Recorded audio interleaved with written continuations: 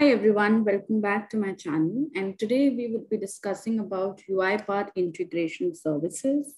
And the best thing about this video is that it would also serve non-RPA software developers who want to understand that how UiPath platform can be leveraged for automating business processes by combining the UI and the AI API automation capabilities.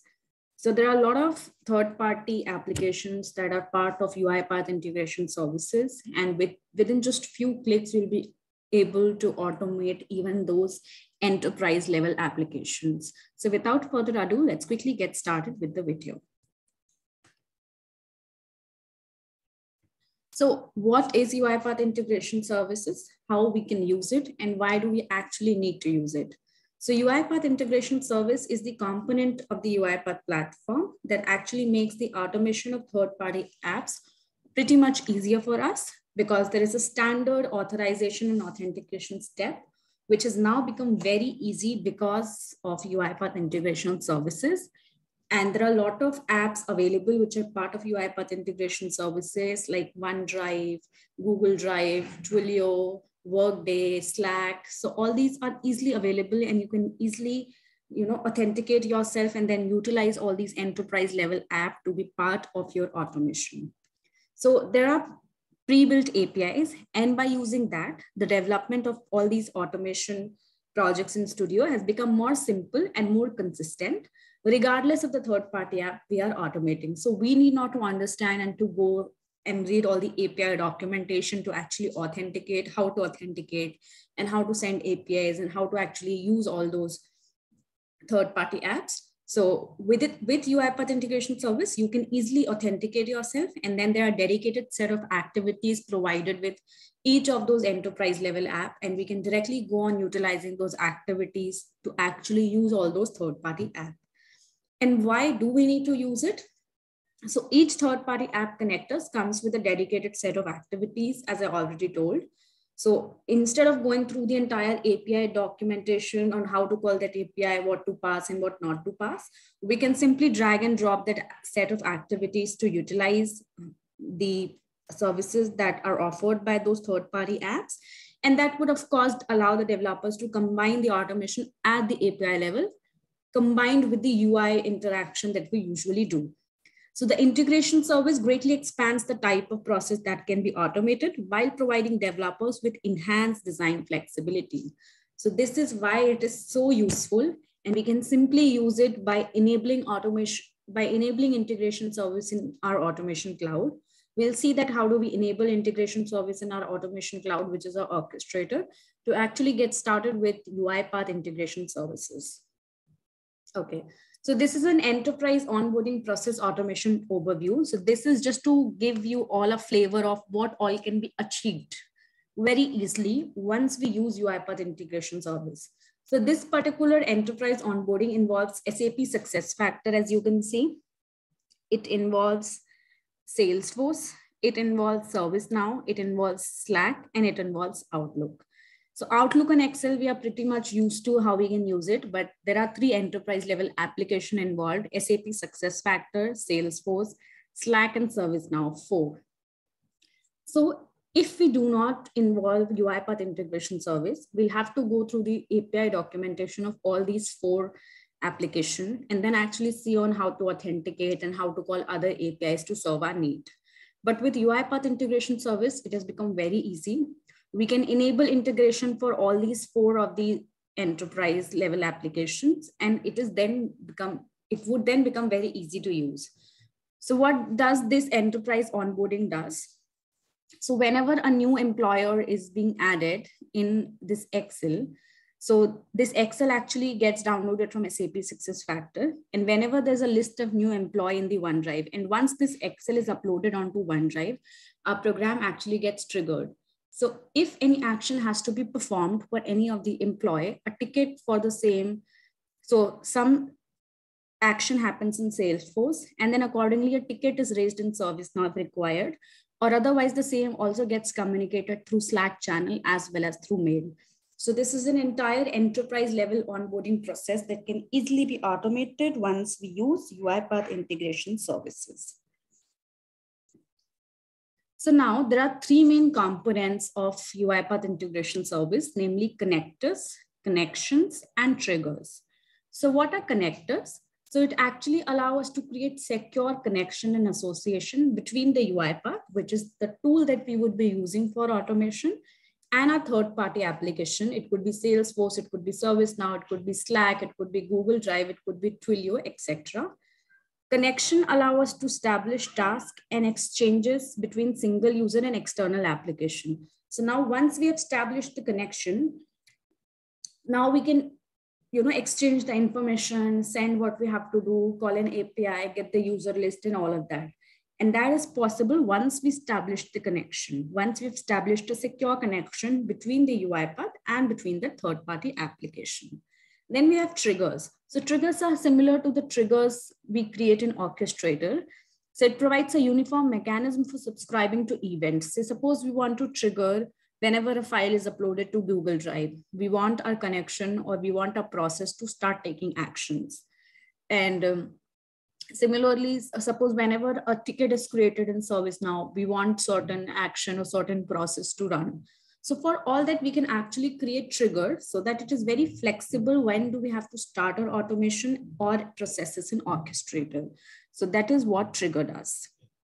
So now steps to enable integration service. We'll have to open our automation cloud account, go to admin page, open our tenant setting, and then we have to check the integration option. So let's go and see how do we enable integration services.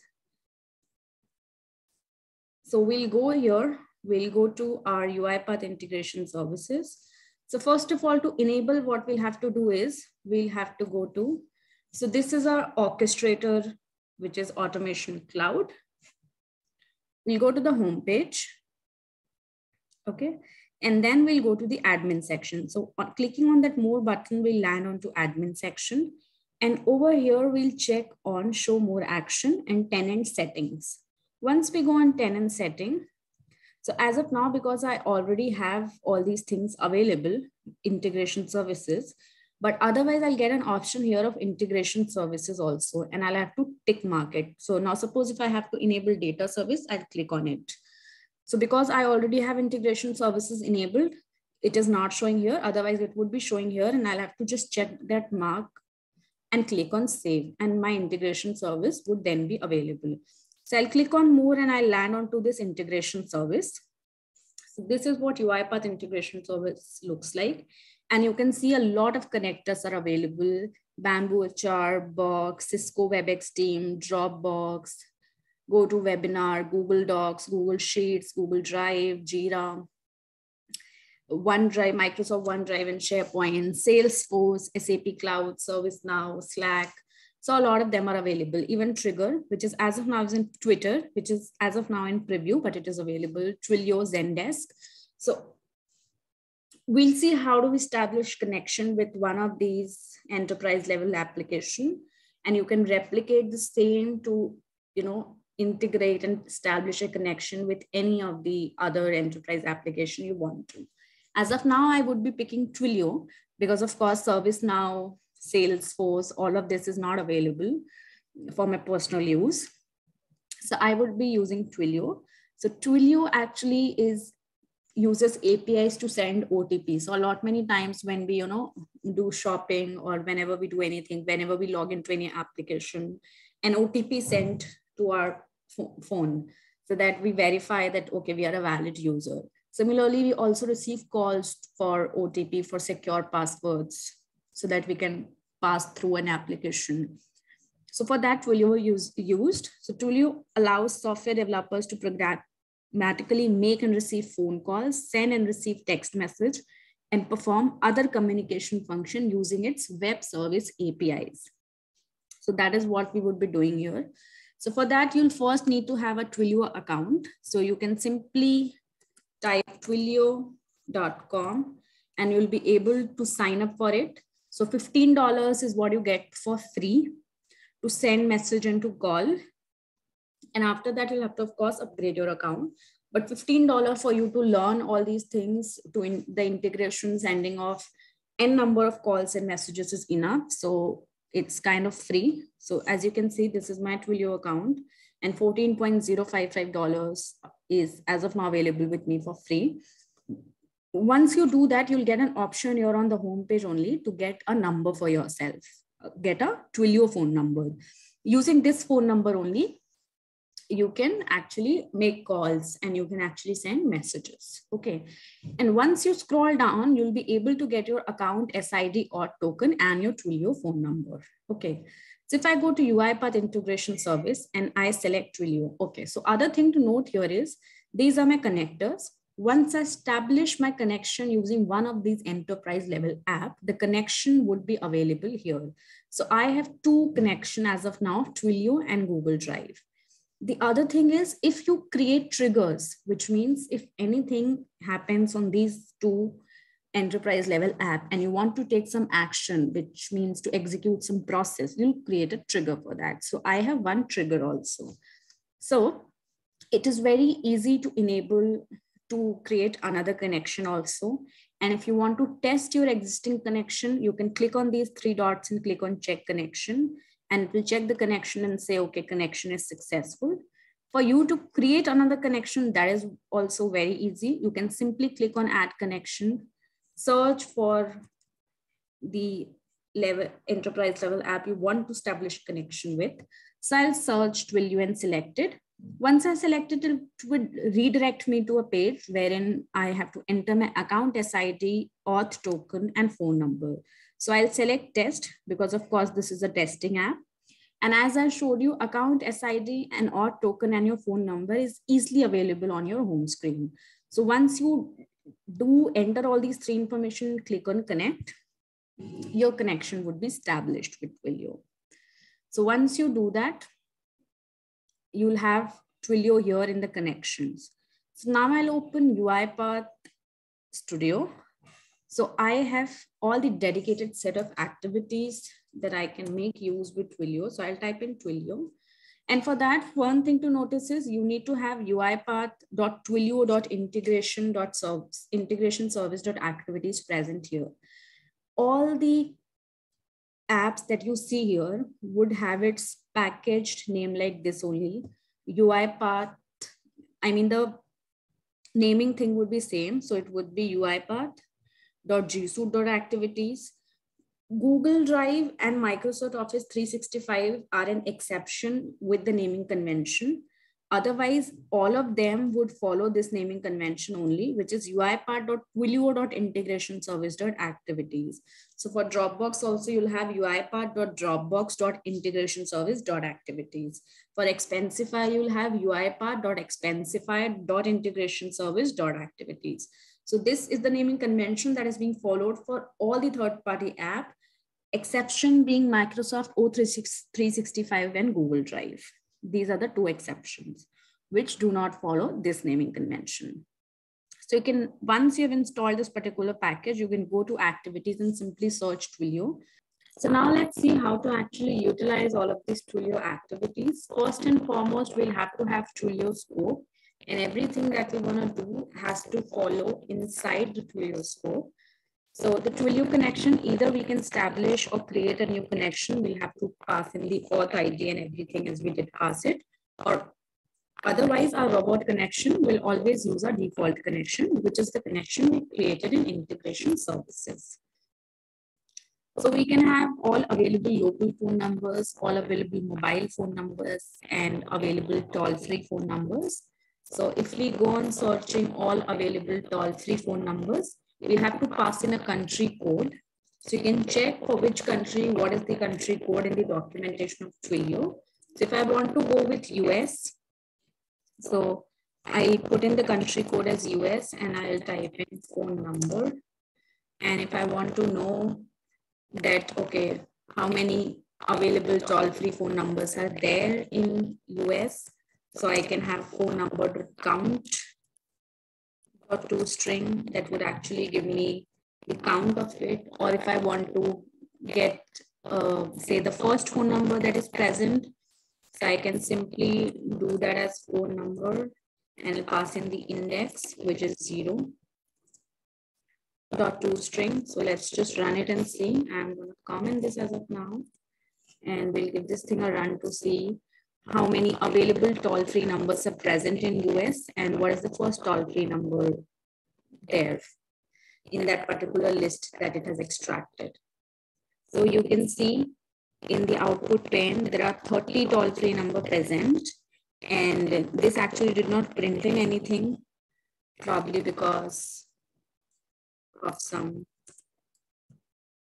phone number. Then if we do 0, what does it give? Okay, dot friendly name is also available. Then it should also have a property. Okay, so the property is phone number. Now this would actually give us the phone number present. The phone number is the property if you want to fetch out phone number of that first index. So we'll go here, we'll open the output pane to see.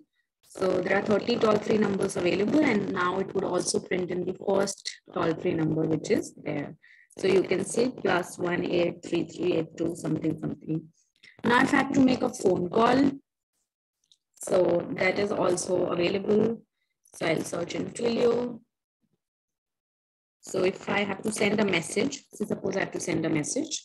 So I'll put in the number to the number I want to send in the message, and I'll put in the from which phone number do I want to send in the message. So for that, you can get your Twilio phone number. You have to provide your Twilio phone number from here. And because you're on a trial account, you can only send messages and make calls to verified phone numbers. So you can go to verified phone numbers and whitelist all those phone numbers to which you want to send the message. As of now, I'm not going to open this one because that has my number in it. So to all the phone numbers you want to send messages to, you'll have to add it to this particular list, verified phone numbers. And then you can put in the body, like you can put in this is the OTP and or anything. You can put in that this is the OTP, provide this OTP or something. And then you can run this and this would send a message. Then you'll also have an option to actually make a call. Okay. So you can send in the to and from thing, and then you have to send the TWIML content of a call. And how do you actually send the TWIML content of the call? I'll show you here. How do you send in the TWIML content of a call? So if you want to make a call, this is how you send the TWIML content of the call. So you'll have to send it as a string. So that is why surrounded by double quotes. Then inside the response tag, you'll have a say tag. And inside the say tag, you will gonna send this message must be nested in a response element in order for Twilio to say it to your caller. Okay. And I'm gonna run this and I would receive the call on my phone and you'll be able to hear that I've got the call. So I'll comment this out and we'll run the one that is here. And once I receive the call, I'm gonna put my phone on speaker so that you guys can hear the call that I've received. So you'll always have to send the TWIML response the way I showed you. And you have to pass it as a string, which means your TWIML response should be surrounded by double quotes. Okay, so I've received the call. You have a trial account. You can remove this message at any time by upgrading to a full account. Press any key to execute your code. So it says press any key to execute. So I'm going to press a key.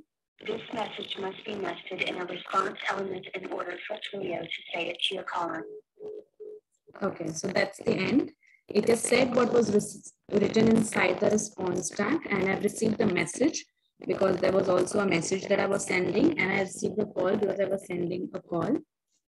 So that is how you can integrate Twilio, make connection out of it, and send messages, OTPs, or make calls with sends verification code.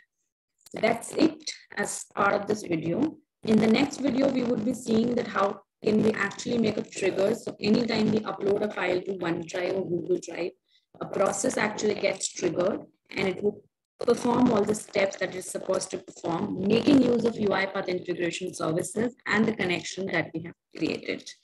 Thanks for watching the video. Stay tuned and see you in the next video.